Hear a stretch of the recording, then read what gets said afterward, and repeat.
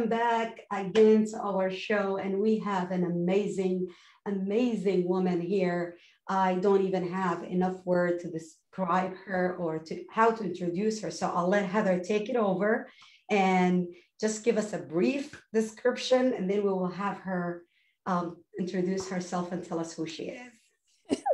That is impossible. I will try to give you a brief highlight of some of the accolades and the resume that our guest today has.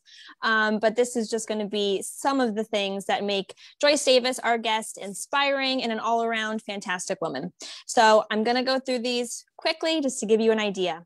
She is currently the opinion editor at PennLive and The Patriot-News. She has been the director of broadcasting at Radio Free Europe, vice president of communications and content at WITF, director of communications for the City of Harrisburg, the president of World Affairs Council of Harrisburg, an author, a reporter, a wife, a mother. Does that sound right? That sounds right. Thank you. Thank you so much. No, I'm just a lady who has, like the two of you, pushed through life. And doors have opened, doors have closed, you know, but wherever I was, I tried to make the most of it with hard work. And just happy to be here with you to talk about whatever you want to talk about today. We have a big, long list. I doubt we will get through everything today. So you have a standing invite to come back. So the first place we like to start is kind of give our viewers an idea of where they might recognize you from. Well, you might recognize me because I'm opinion editor for PennLive. So I do Facebook Lives like this one, bringing in people who talk about some of the most important issues in our community. I'm also the president of the World Affairs Council of Harrisburg. We do Facebook Lives. We do live events. I hope we'll be able to get back to that soon. But I also have been in my earlier career on CNN quite a lot. And I've been at BBC when I was an expert on the Middle East and Africa. I was called to be an analyst a lot of times. So, but that's a long time ago, a little bit long time ago. So now I'm a local gal here in central Pennsylvania. So let's start from the beginning. Let's give people context, because I think whenever I'm reading through that big long list, I think when our viewers are hearing that, it kind of seems incredible. It seems like unattainable, but everybody kind of starts somewhere, and you had to build and build to where you are today. So give us a history. I know you went to school in New Orleans, in Louisiana. Is that where you were born? I was born and raised in New Orleans, Louisiana, and that's a very special city, very special place. My whole family is from that area, from that region, and I stayed there working for the New Orleans Times-Picayune really for the first 18 years of my career. I thought I would never leave New Orleans. That's true. I had broken away twice. Once I decided I always had an international bug. I always wanted to see what other people, other cultures were like. And I just packed up and left and said, I'm going to live in Greece. And I went to live in Athens, Greece. I was basically taken in by a wonderful family, a lady who was in New Orleans, and I started Greek lessons with her. Tikani, skala, a little bit of Greek there. So I lived there for 2 years, and then I came back. And I thought, you know, I might apply for a fellowship in international reporting from a place called Journalistic en Europe. And I said, I'll never get it. But guess what? I got it. So I went off and lived in Paris for a year and studied international affairs reporting. And at that time, there was something called the European Council, you know, Commission that was trying to form something called the European Union. So I learned about that organization from the ground floor. So basically I stayed in New Orleans, and then after those two experiences, I realized I really did want to go out and try to do something different. And I ended up, after getting an interview with a man you all may have heard of, Yasser Arafat, I became an expert, clearly a defined expert in the Middle East. He was the leader of the Palestine Liberation Organization. I interviewed him at his headquarters in Tunisia. And very few people had been able to get into him and do that interview, but I was. And then I ended up being recruited by National Public Radio to become its Middle East editor. And from there, it was just Zoom, the rest of it. And I was in Washington for, I guess, 18, 20 years, and then decided to take a job. A friend of mine, I had helped her get a job, and she said, would you come and help me? And we were a team at Radio Free Europe, Radio Liberty in Prague. And there I supervised broadcast and internet services, a little bit of television to Iran, to Iraq, to Afghanistan, and all of the countries of Central Asia, also working with those who were dealing with the residuals of the Soviet Union, cleaning that up. And then after that, I came back home to Harrisburg, where it's my home now, right? I looked around to see where would be a good place to raise my son, who at the time was 14, entering high school. And I thought, if he's going to be an American, he really needs to realize in his formative years what is America. And I brought my son Cole back, and he sunk his roots deep into central Pennsylvania soil, and this is where we live now. So the rest is a Pennsylvania story. This is a mouthful. You got me. I had to unmute myself. I'm sharing, and I'm like, oh, when you were talking about Yasser Arafat, yeah. And you know that I am very involved in the Middle Eastern politics and Africa, and especially Sudan. And one picture that really caught my eyes earlier, I think you were doing an event, and you had al-Bashir and el-Turabi, which they were two of the dictators that were taken by the Sudanese revolutionists recently in 2018. But now, we're going to have a lot to talk about just this sentence. That will take us to the current situation in Palestine and Israel, and, you meeting with Yasser Arafat and going, and like you said, it's just took over. No, because you had that recipe. You were knowledgeable with everything was going on and have that interest. And that fire, a lot of people that wanted to start and have a similar journey or just do something, and they don't know where to start. So I think they will benefit from you giving them advice, and we will get to that at some point. But I would like to hear what you think about everything happening now, and especially Sudan, because that's my birthplace. Well, Sudan, I spent some time reporting in Sudan, and I actually went there to do research on my second book, the first book. I wanted to meet and have a real sit down and get to know a man called Hassan al-Turabi. And the reason I wanted to meet Hassan al-Turabi was because at that time he was being lauded as one of the most dangerous men in the world. And I wanted to meet the most dangerous man in the world. I don't ask me why. It's all like me. But I did. And so I went there, and I ended up actually meeting him and having actually several days with him, inviting him to his home. And his wife, also Wissal al-Mahdi, who comes from a very well-known family in Sudan. Also, I was able to chat and stay with her, and ended up doing a chapter in my first book on Wissal al-Mahdi as well. But Sudan, to me, is a fascinating country. Of course, I look at it from the outside, not from the inside, right? It's a tragic country as well because of the divisions between the North and the South, Southern Sudan, and the wars that have gone on there. But I was fascinated. I was fascinated by the culture. I was fascinated at least by the people I met, who, unlike what we may think in this country, don't know anything, never been there, were absolutely incredibly educated and sophisticated and worldly and knowledgeable, and actually very, very open to me, to my desire to learn. Even things such as the mud baths that women would take for their skin was fascinating to me. But of course, there's the other side of the picture. You can't always look at a culture for what is the beauty of it, but there's always in all of our culture a negative, an underside. And for me, that was also, I did some reporting on female genital mutilation. And that was an issue that just shocked me and shocks much of the world when they learn about this practice. But I learned a lot from Sudan and would love to go back there again.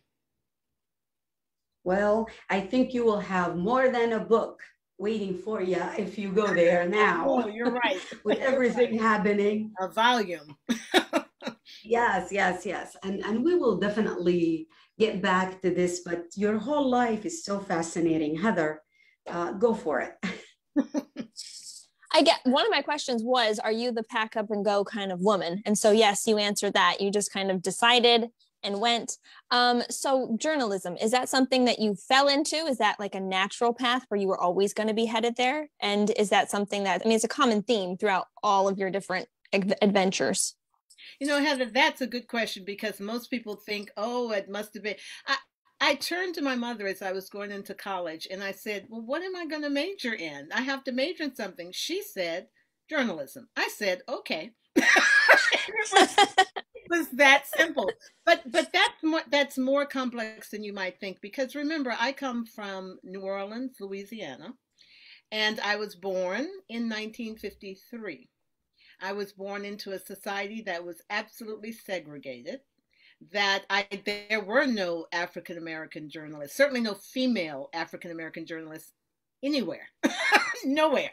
So why do I think as I'm heading into college that I can make a living or that anybody would hire me as a reporter or as a journalist? But it was a time of great promise. We saw things starting to open. We saw things starting to happen. And I stepped in at the right time to be able to be an affirmative action hire. They were desperately looking at that time for African Americans to bring in because of a lawsuit or something. And so they found me in college, brought me in. I started working in my junior year with the New Orleans Times-Picayune. But, it was a good fit because I like to write. I'm curious. I'm extraordinarily curious about everything, about the world. I'm intrepid. I mean, I'm not really afraid of anything. I will go anywhere. If someone asks, you did all these things and you've talked to all these terrorists and all that, yes, but I felt that I never felt in any danger. I was never terrified, never afraid of anything. I'm sure there were times when I was in danger. You couldn't tell me that, though. I didn't know it. so the rest is, I just did it, right? Mm-hmm. So, how do I want to phrase this? What was journalism like back then? Like when you first started, like I work in real estate. I can't imagine using a map. I can't imagine like printing things and going to people's houses. It's a luxury that I can't even imagine. So back then you don't have a cell phone. How are you keeping in contact with all of your contacts? How are you kind of creating a network? I mean, what was that like? Well, there was always the telephone, right? You always could call people. Now it costs a lot for long distance calls. If I was calling people in London or whatever, which is where, frankly, I had a contact at one point for Osama bin Laden spokesperson. I would be calling them back and forth there. So it was telephone primarily. There was really no internet, no email at that time. So it truly was making a phone call. Will you meet me there? I will be there at this time, and meeting and hoping someone shows up. But journalism, at that time was a man's profession. Women who came, even the white women who came in, felt marginalized, felt they were definitely underpaid. I remember my first months there, the white women in the office did basically a protest. They together went into the managing editor's office and demanded to be treated like men and a pay increase. And they were met, it's interesting, with a puzzled response. And the managing editor said, I have a very good reason why we are paying you less. He said, think about it. When you go out on a date, who pays? It's the man who pays. And in your families, who is the breadwinner? It's your husband who's the breadwinner. So that's why you are paid less. Oh my. So they actually have a logic behind this madness. There was a definite logic, yes. Men still use that logic today.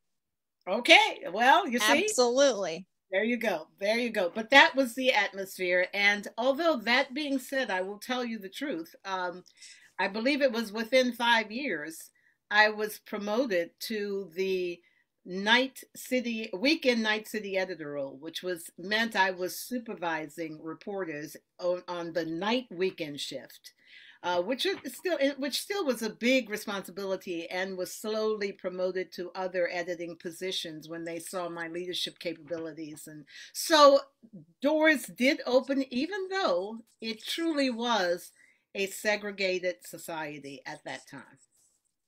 Man, I mean, I can't even imagine. So when you're in these different, sorry about that. When you're in these different environments, like when you decide to like pack up, go, and you're in Europe, are you the type of person that learns by immersion? Like when you're saying you just met a family in Greece, they taught you Greek and you were good to go. Is that your style? Is that what attracts you to those places? No, I do plan. I do plan a lot of planning. So before I went, for example, to live in Greece, I'd spend a year with a local family going to Greek lessons. So I would have once a week immersion in Greek. So I knew something about the language. I knew something about the culture. And I remember a memory I have is that I would go to my lessons and the lady and her husband would be talking. I thought, oh, I sat there feeling so uncomfortable because it sounded like they were fighting, that they were arguing. Well, they were speaking animately in Greek, right? And I didn't know. All I saw was and later, after I came to learn something, it was like, well, how are you today? I'm fine, dear. Everything's okay. I mean, it was just that they are more animated. It wasn't an argument at all. And I'm sure you felt the same way when you were in Sudan. Yes. Because even my kids here think I'm yelling at them, but I'm passionate. We talk with our hands and the gesture, and then the words come out. It is not romantic. Let's just say that. It sounds like you're fighting. So before we keep going, there is a question from Lee Rose. She said, what is your advice for young female journalists? Oh. And then she has two more questions.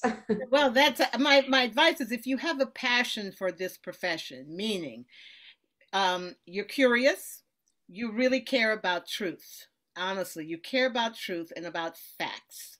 You care about allowing a full discussion of ideas. So look, Joyce has her views, but as a journalist, I have to be willing to let the other side have their say as well. So to understand the balance that's required for being a journalist, right, when you're reporting. So if that is in you, if you have that passion, go for it. But I tell this to anybody.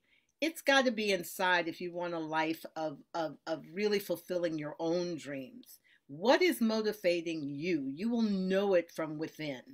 Don't do anything that you're not absolutely driven to do. You need to have that drive.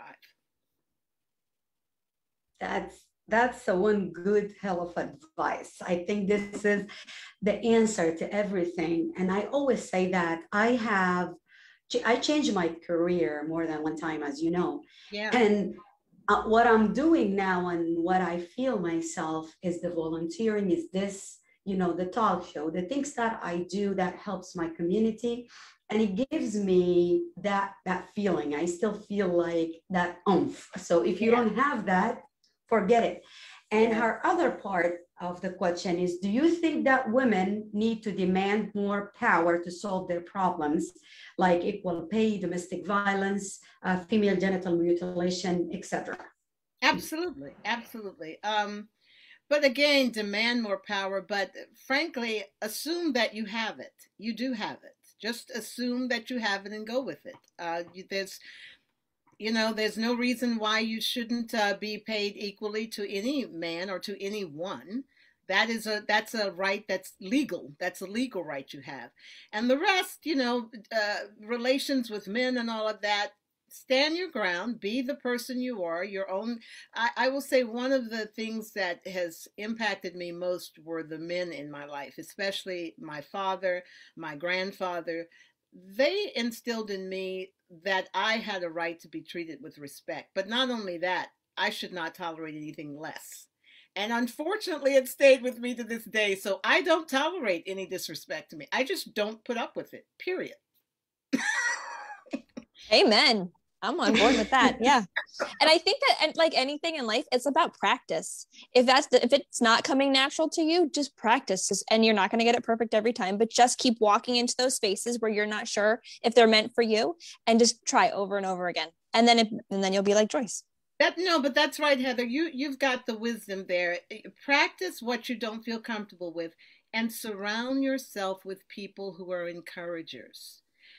It's why I like Hagir. It's why I like you. You are encouraging other women, and make sure the women around you are supportive and encouraging, that they see your talent, they see your beauty, they see your potential. You've got it. Go with it. Do not be surrounded by people who are bringing you down, who are pointing out the negatives. Don't need to put up with that. You need your support system going on. Mm-hmm. Too true. I think a question I always ask women, because I think we can all relate to this, is what did it feel like for you not having a complete blueprint to kind of copy, to follow? Because I think that is a common theme amongst a lot of the people that we interview, is that they didn't need that to go forward. They, of course, I think it might feel better to have it, but they didn't. What was that like? Well, you know, that's a good point. I guess it would have been great if I'd had other let's say, Black women who had been journalists and that I could go and talk to about things, or that I could share that. But I really never felt I needed it, to be honest. I was always pursuing my own passion. I was always driven, and I mean driven. This is what I do now. People ask, well, when are you going to retire? Never. Why would I retire? I mean, they may force me out, but I'm still going to do what I do. I'm still going to write. I'm still going to investigate. I'll be writing. If I'm not writing for a newspaper, I'll be writing books. I'll get back into that and travel and interview people and find out about Sudan and other places and write about it and interpret it for Americans. So no, there was no blueprint. It truly was, I was forging a new field. I was surely the first African-American woman in that position. And I do believe I was the first African-American who was a legitimate reporter. There was something called the Negro News Writer and all of that they had marginalized, but I was a legitimate reporter there, working as anyone else. So, and in other cases, you know, the first at NPR to be on the foreign desk and to be a foreign correspondent and all of that. So it can be hard being a first, but not if it's really your calling. Mm-hmm. Can we talk about NPR? You paved the road for many women before you, and you're still doing the same thing. And like you said, as long as you love and enjoy what you're doing, yes. Why are they asking this question? You're never going to retire, because you're not. This is not a job. This is a calling. This is something that truly fulfill your life, and it helps every woman around you. So it's a win-win situation. Before you get to Heather's question, Leroy's asked, what did the traveling add to you? And basically, how can we as women empower each other? So those are like two questions. We have a ton of questions here, so we try to get to it and get back to Heather too. Okay. Well, travel is everything. Travel has done, I mean, it is the best education anyone can have, honestly. Especially if you travel, not necessarily in a luxury liner and all, but you travel to learn, to meet people, that opens so many just lifted the veil off of my mind to understand other people organize their lives this way. You can learn from different cultures and history, all the history you've learned. I mean, I'll tell you, we in the United States, we think we're well educated, but I never read a book by an Eastern writer. Through coming up through high school or college. I mean, there's a whole wealth of literature, of everything out there. How did I know? We would never have known that so much of our science and mathematics comes from the Arab world. We are so woefully educated and unaware of the contributions of great civilizations around this world. We think it's just America, but no, it's Egypt, it is Sudan, it's all different places that have contributed to this world and its knowledge.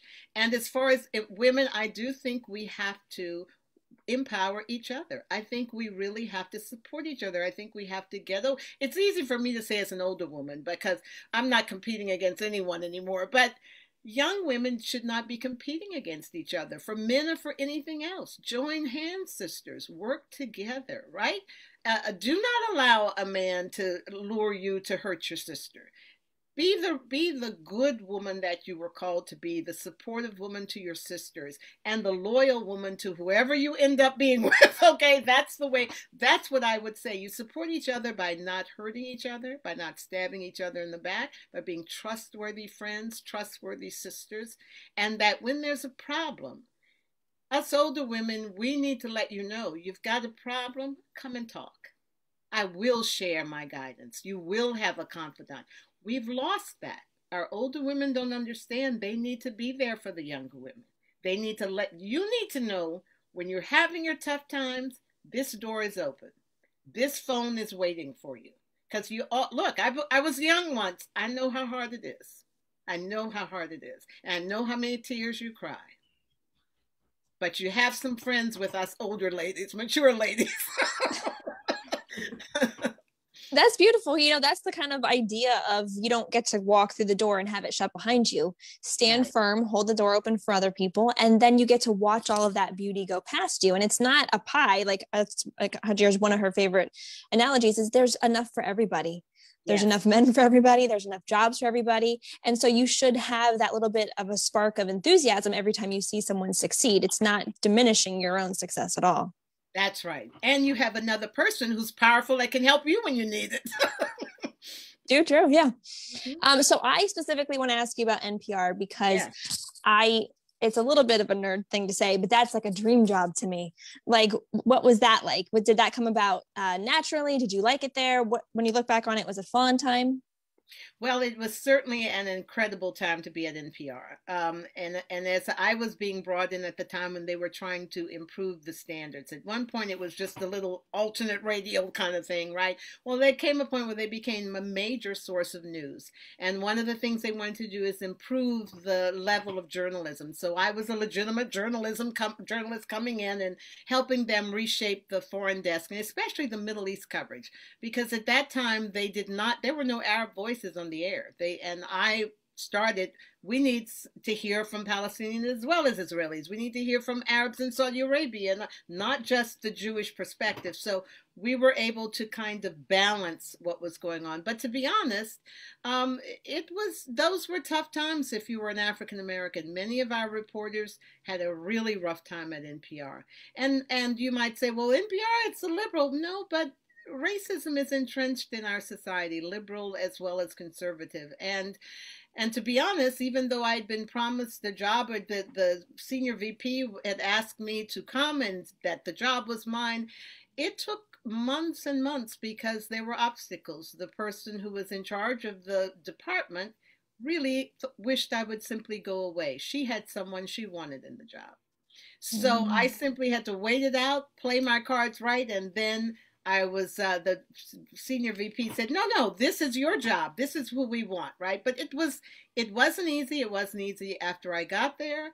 You get in and people look for mistakes.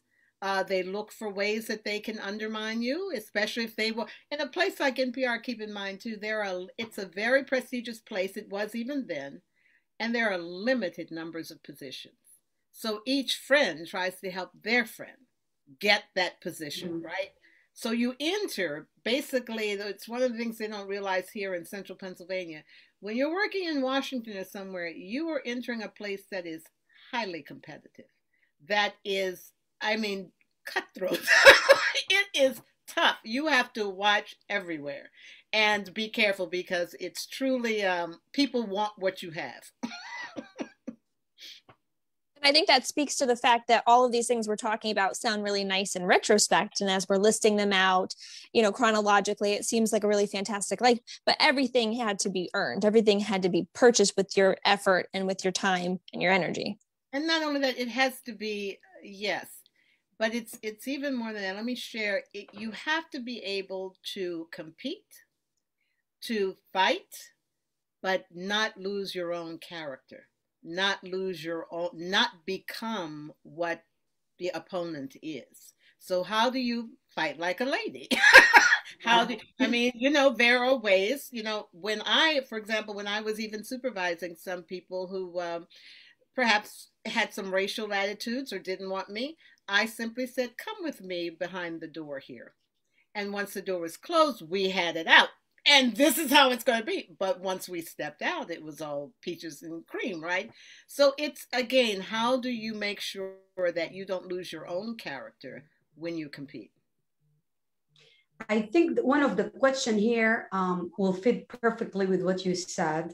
Her question is, how can a journalist look at events and news when they are evolving with fresh, non-biased way? So you answered some.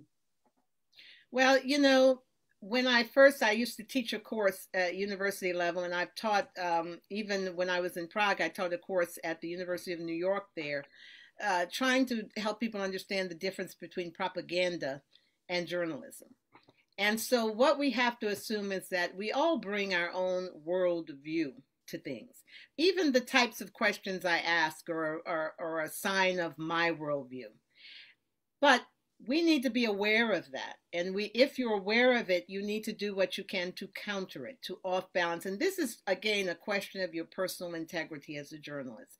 If I know I'm more likely to ask questions that are moving toward the more liberal stance, I need to make sure I talk to and reach out to a conservative who will offer the other point of view. So to be conscious that you do have a bias, yes, we all do, we do have a worldview, and to do our best to balance that with legitimate. Now, the problem sometimes comes, how far do you go? I'm not going to talk to a mass murderer to basically counterbalance, don't murder.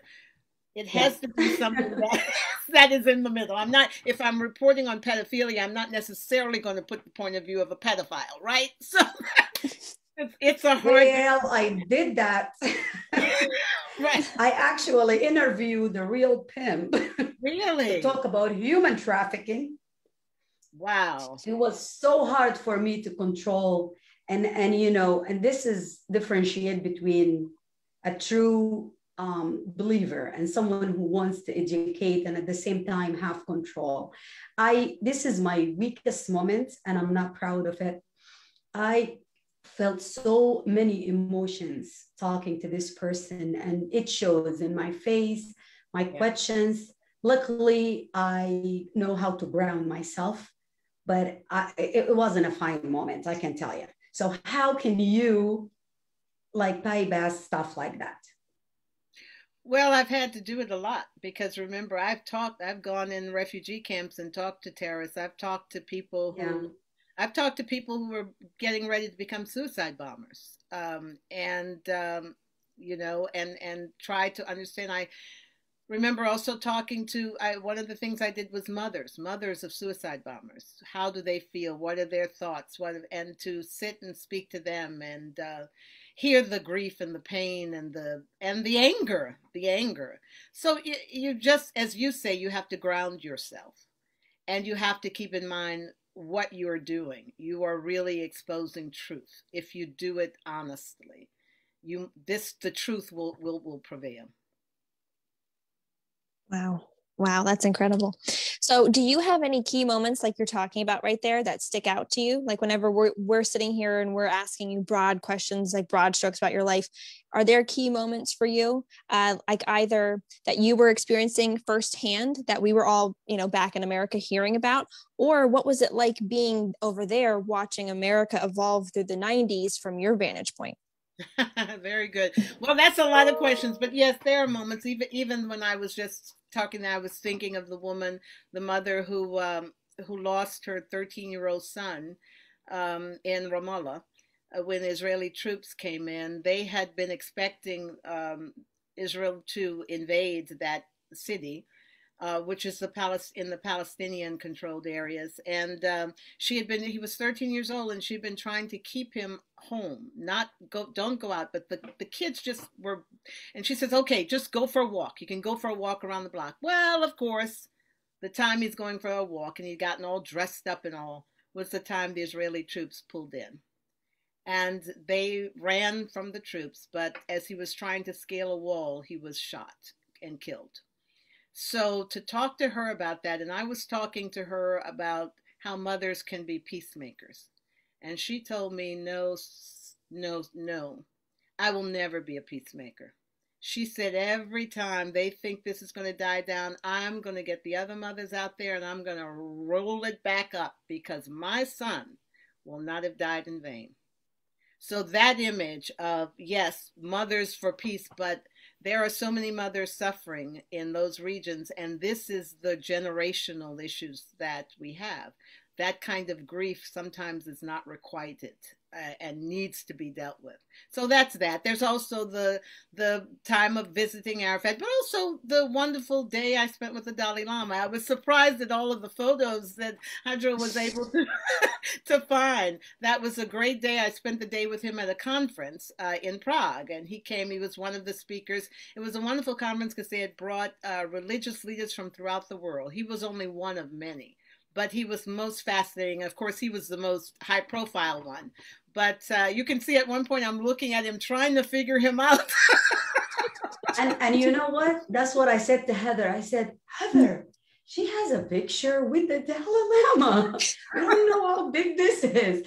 And you were both, especially the one you were both looking at each other. I thought this was like really defining moment. And so are all the other pictures that shows where have you been and what you were doing in this life. And it's a true honor, not just to have you on the show today and share you with the rest of the world, but to even know you and call you a friend. It is an honor, truly. And I said that at the beginning, you paved the road for so many, and you always are going to be someone I'm going to look up to and admire. Whether you like it or not, you're an idol to me and others. I have to say, I mean, I know this is a mutual admiration society, but you know, what you've been through is incredible. I mean, your story is so touching, so moving, and you are a light for women around the world. And I know Heather has joined with you to try to help you with that, but that's why I say we all have a role to play. We all have a role to play in helping each other and to making this world better for women in particular. Yeah. You know, when you were talking about motherhood and speaking to mothers and the power of that for either peace or, you know, overwhelming grief, that always brings to mind here and now gun violence. And so I always think about all of the people that have been affected by that. I always thought that the family members of that could be that force for change. But at the same time, gun violence is one of those issues that for, I think, a regular voter, a regular citizen, they look at it as just lip service. It's one of those things that has never really changed. So from your vantage point, being able to watch maybe cycles of what goes in and what goes out of popular opinion, what do you think? Are we on the precipice of change on any particular issue? Do you think that you can feel a shift in the culture? Just in terms of like anything from liberal ideas, conservatism kind of having this, I don't want to say ugly side, different side that's coming out right now. Well, you say, do I see a shift? The one thing I do see a shift in, and we can talk about this perhaps a little bit more, but I do see a shift in racial attitudes. I do believe that we're at a precipice of actually bursting through the next level, so to speak, right? I do sense that very, very much. I hope I'm not wrong, but I do. Just as the 60s and the civil rights struggles then created the Voting Rights Act and civil rights and ended segregation and changed my life. I mean, I would not have been able to have the life I had if those protests hadn't happened. And the young people who went out on those streets this summer and protested are going to be the same type of catalyst for change in this generation that they were back in the 60s. I really feel that that's happening. I see it happening all around us. As for gun violence, that's a tough one for me, Heather. I lost my father.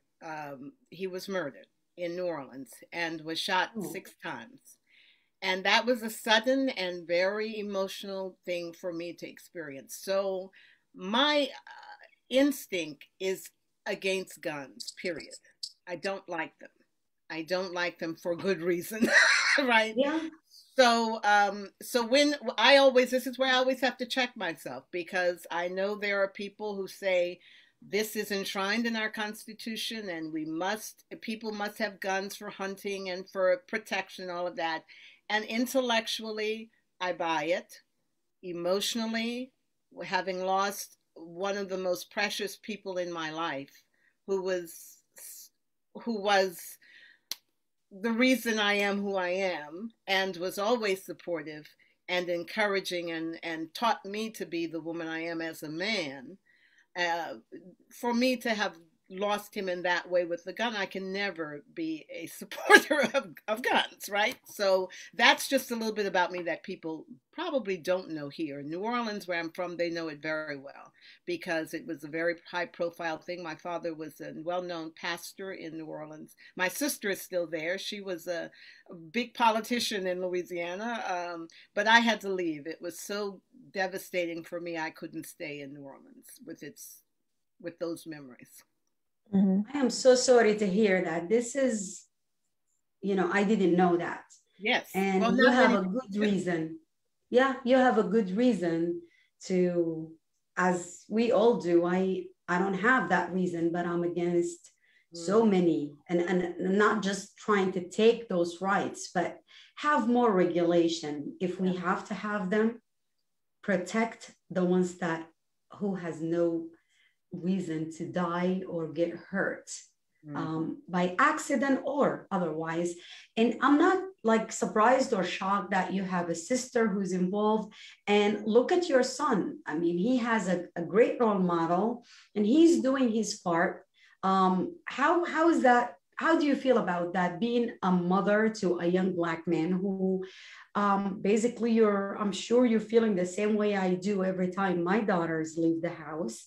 And she's a girl and he's a man, and Black men especially, are more prone to get injured, hurt, killed by the cops or anyone else for that matter. Oh, yeah. So how do you feel? It is, talk about terror. It is terrorizing. Yes, it is. And of course, my son is a young man and he has been stopped. And I told the story, and a documentary actually has been done in which I recount the story of my pulling out after a meeting at Penn State Harrisburg, my pulling out and driving around police cars that are stopping, looking to the right and realizing they had stopped my own son. And I then pulled my car over, but then I had to be careful because I thought, what if they think I'm coming to? So I carefully got out and an officer came to greet me. But yes, and I did not like that they felt they had to pull his car apart, tear his car apart. For what? For what? But yes, it is very hard. We have, of course, had the talk with Cole, my son, to tell him how to act when he's pulled over and what to do. But the truth is, what we see is that it doesn't matter how you act sometimes. It just matters what's in the policeman's head, what they want to do.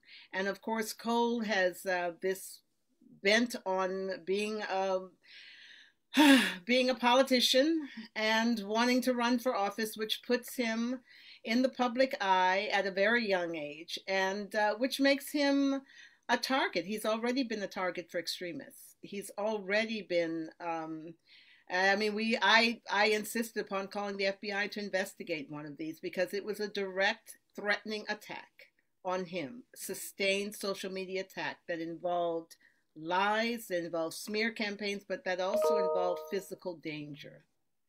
And we had it investigated. Luckily, I think they have dealt with it well. Apparently, the person must have been emotionally disturbed.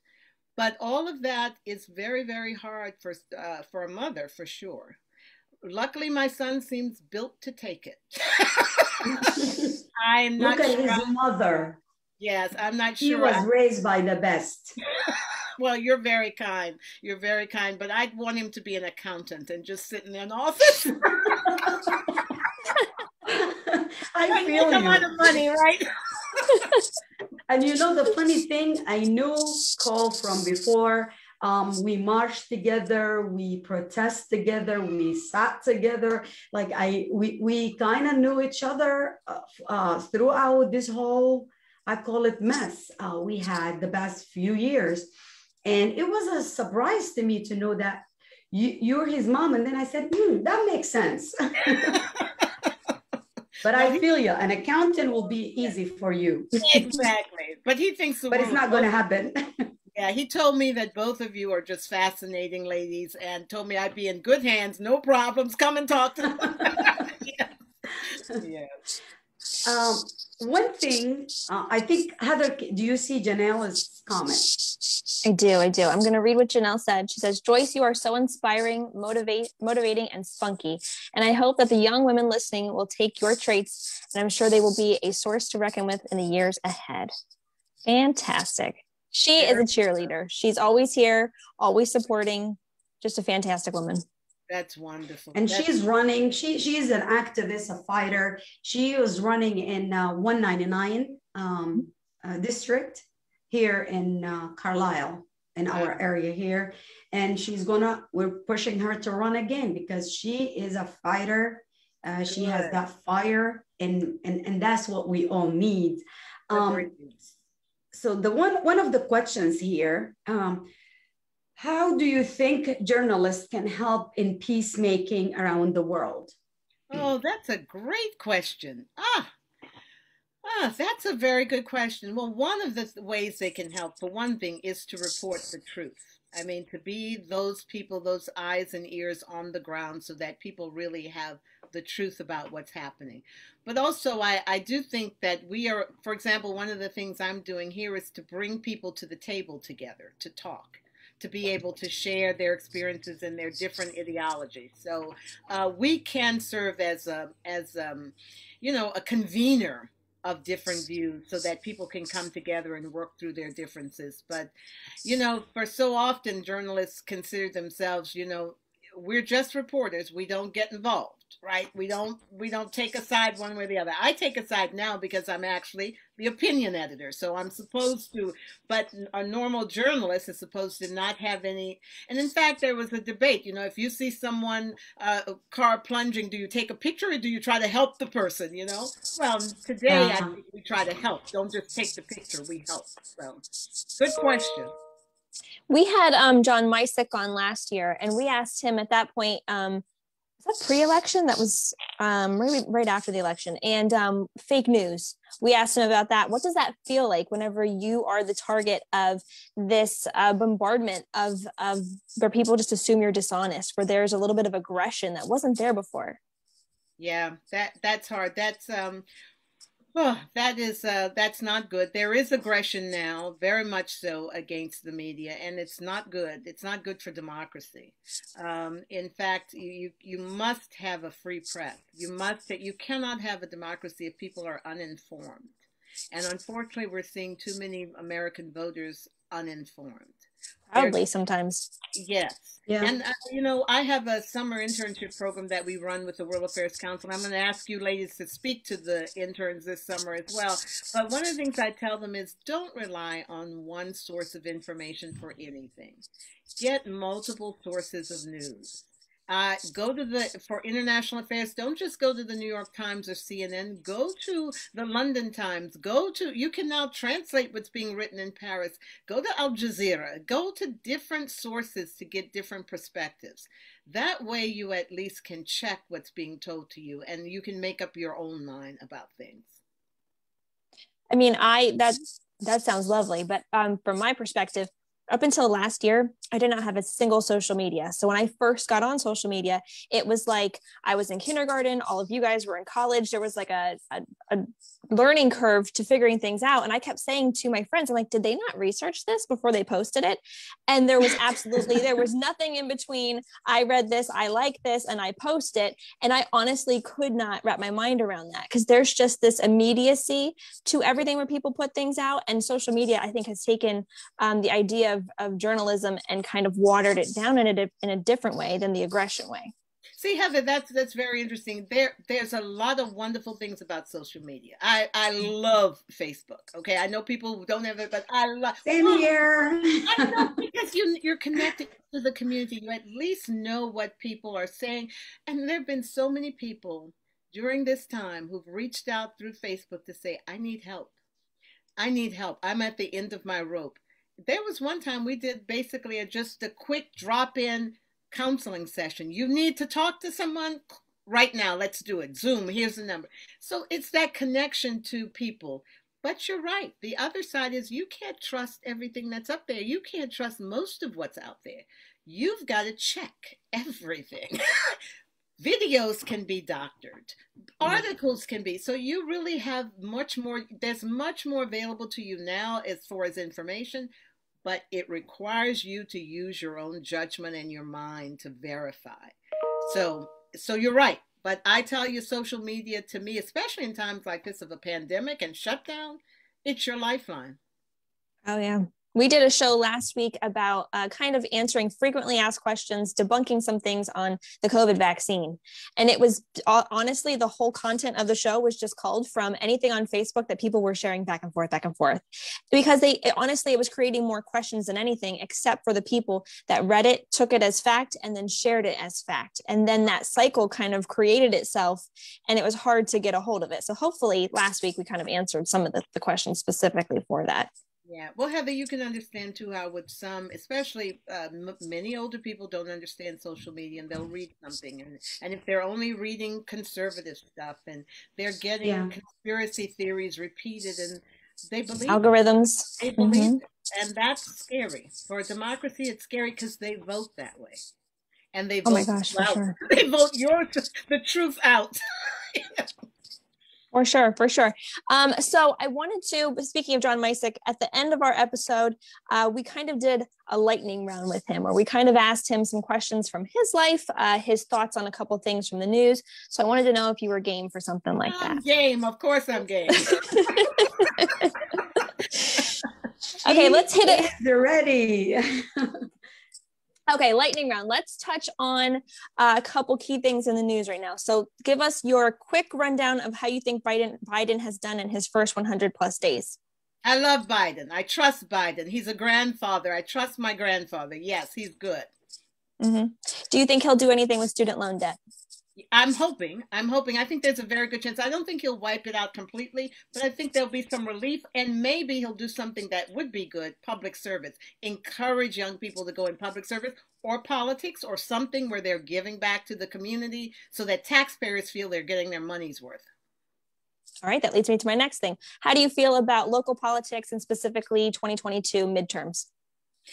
What I was watching carefully was what was going on in Harrisburg. That was a little bit of a surprise. I did expect Mayor Pappenfuss to get reelected, but Wanda's qualified. It's Wanda's city too. So let's see what Wanda does, right? And we should all, now that the voters have spoken, rally and get behind Wanda to help Wanda succeed. This is a woman. We need to make sure that she succeeds and that she keeps that city going. I'm certainly pledging my support. Absolutely. What do you think about the Senate race 2022 in PA? Oh, that's a good one. I will say this. We have some fabulous candidates, and I hate to say this, especially on the Democratic side, but I'm looking forward to a very good debate. It's looking quite interesting. Okay, let's do a couple about you. What was your favorite country? If you could tip of your tongue, favorite place to visit? France. All right. There we go. What is one thing in New Orleans that we all should be experiencing? Food, culture, otherwise?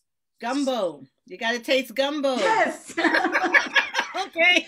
I have to say this before you continue, Heather. Last year, my daughter, my oldest, she is amazing. She made a whole trip, designed it, planned it, and we went there. I can tell you, and I visited many places. That was one of my favorite spots so far. Yeah. Well, as far as food, you're never going to eat anywhere for the money that you can eat in New Orleans. That cuisine, they know what they're doing. The sightseeing too. Well, there you go. And I'll tell you this, Russ, my son Cole would disagree with the gumbo. He would say beignets because he goes and he basically binges on beignets all the time. Oh my goodness. Is there anything comparable up here for us Northerners? For beignets or gumbo? No. No. It's garbage. I'm going to take you with me, Heather. Good answer. Good answer. Yeah, no, there's nothing like New Orleans anywhere outside of New Orleans, to be honest. And this is from someone who left, remember? I left. Yeah. I said, goodbye, New Orleans, I don't want to see. But the architecture, the influence of French and Spanish culture, my family's heritage, other than African American, is also French. So that's, that mingling of things is really, I love the melange of the African and the French and all of that we get, and the Spanish that we get in New Orleans. I love it. It makes you feel home. I felt like I'm home. That's how I can describe it. Yep. All right, last question. And I think I know the answer to this, but you recently wrote an article about how hard it is to run for public office. You've talked about Cole being in politics.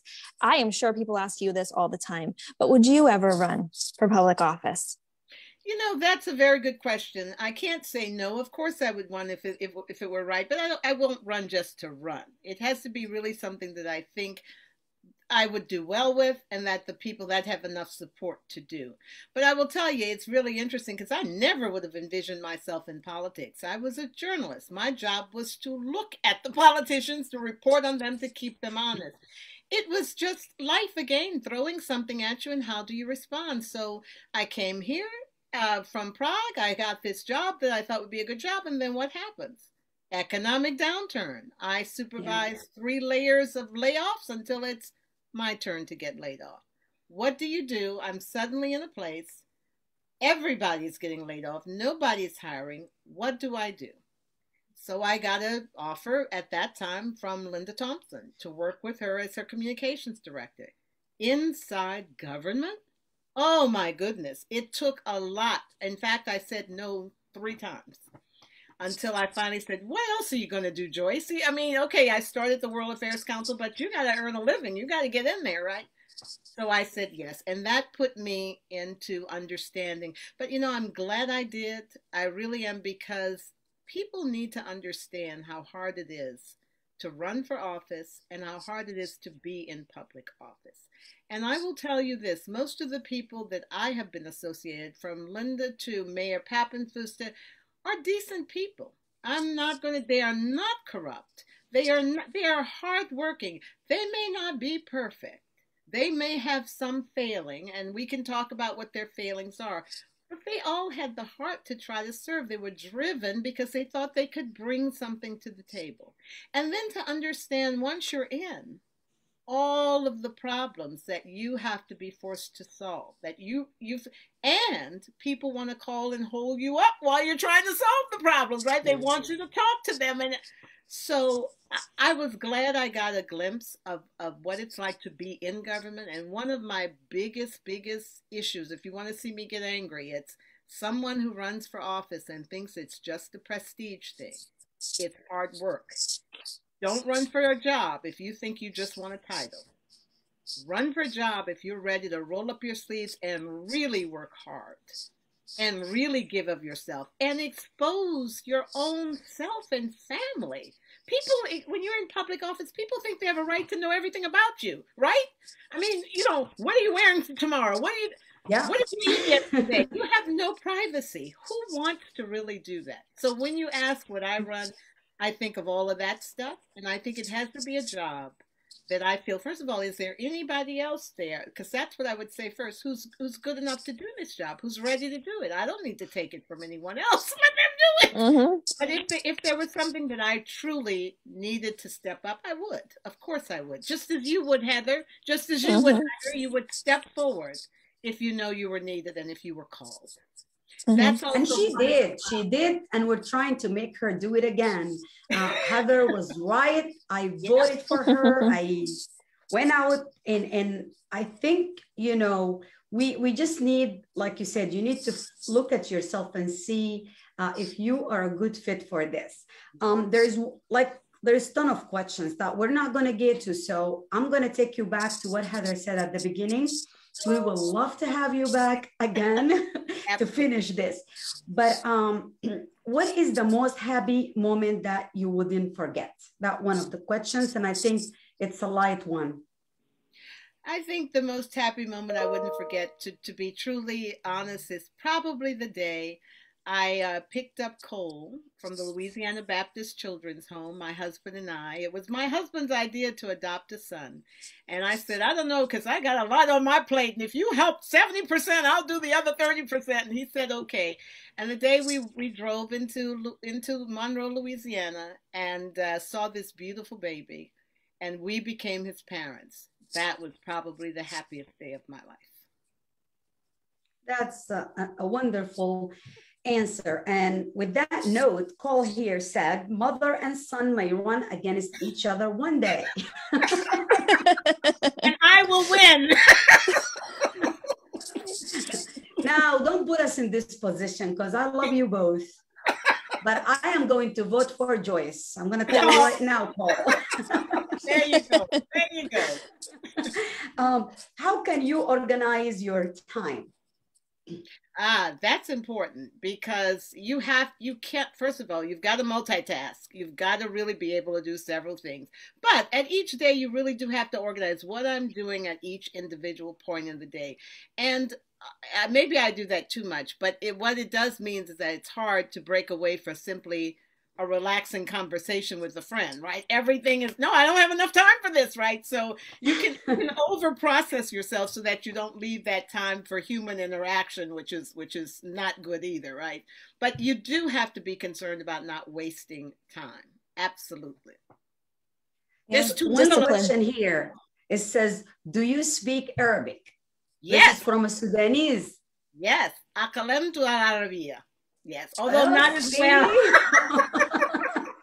I also speak some Farsi and French and German, but it's because I've traveled somewhere and had to learn. I can't say that I speak fluent or beautifully, but I do speak because I've studied a lot of languages. I told you guys, she is just another ending, fountain of knowledge and beauty and just a breath of fresh air. Honestly, I am biased when it comes to you. I've been always one of your biggest fan. And, yeah, they say something in Arabic. Anything. Ana Joyce, and أكلمت العربية. Okay? I love it. Love it. وين انتي. See? And she said وين انتي. Where are you? That's to you, أنا في أمريكا. أنا في Harrisburg. You know what? We might have a whole show in Arabic. For our Sudanese, you can. I'll help you out. For our Sudanese listeners,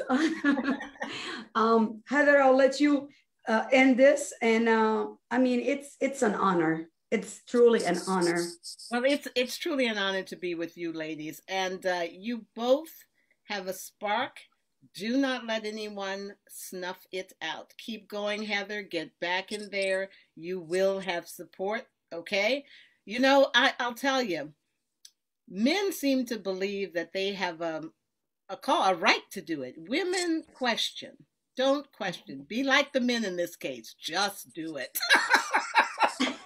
It's true. Yeah. The thought process that we put ourselves through where we try to say, are we good enough? Is there someone else better? Will I be taking the spot of someone else? That is a thought process that no man ever in his life. I feel like every man, at least in central Pennsylvania, they're just like eating Wheaties one day and they're like, I should make all the rules. And then they just, throw their hat in and then they ask for money. It's no big deal. But absolutely. Yeah. And the good thing about it too, is whenever you do take that leap, at least in my, situation, I always thought of you reap what you sow being a negative thing, but it was a beautiful thing. All of the things you had sown your whole life suddenly were there waiting for you. And it was that women supporting women thing. And it was like, I couldn't even handle how much support came out that way. Yeah. So that's true. And the other thing that they've told, it's well known that women generally will not run unless asked. They feel they must be asked. So that's another thing for us women to remember, that maybe we should do the asking of our fellow women. We should sit and say, why don't you? Please do it. Let them know that they are valued and supported. But again, make sure it's really what you want to do. Because trust me, public service is not a piece of cake. It is hard. People like me in the media are always asking you questions, So, really make sure you're driven to do that job. For sure. The stamina that it takes, the mind power that it takes just to constantly be thinking. I think it's kind of what we started with. It was if it's not something that's innate within you, you're going to wash right out. You're not going to last. It's not going to be something. It needs to be a sustainable drive that you have. And I think for some people, it's something you can't ignore, because I think as women, maybe we do want to ignore the call to do something out loud. But you just can't. You can't. It keeps calling to you. So good for you. Well, that's how you know it's true. That's how you know it's for you to do. That's great. That's really great. But you're right, especially in public service. I mean, I look at how many hours and how hard Cole works on these campaigns. I mean, it is his all. It's his all in all. And I mean, in something as competitive as running for office, that's what you need: people around you and you to be fully committed. So, but don't do it again unless you're driven. Would you like to end the show by saying happy early birthday to your son? Is he watching? I didn't know he was watching. All right. He very much is. Happy early birthday to Cole Davis Goodman. And I will tell you this. My husband and I fought back and forth whether he should have my last name or his last name. And unfortunately, ladies, I gave in, and it's not Cole Goodman Davis, which is what it should be. It's Cole Davis Goodman. But he's a fabulous son. I'm very proud of him. And I will tell you, this is a young man who God has touched and is leading his way. He will be a leader in this world. I know that without any doubt. But unfortunately, it's going to bring him through trials, because you all know, the trials you've been through in life. Unfortunately, That's what it takes to get solid character, integrity, leadership. You got to go through stuff. He's got a good foundation with you as his mother. We can't thank you enough. I know you're a busy woman, so taking the time out of your day to sit with us has been very much appreciated. You have a standing invite to come back anytime, and we can't thank you enough. We hope you have good success in the future, and I'm sure you'll be back. Absolutely. It's a joy to be with you. And don't worry, we're going to get Hagir with the World Affairs Council to talk about her book, okay? There we go. Right. Yeah, plug that right at the end. All righty.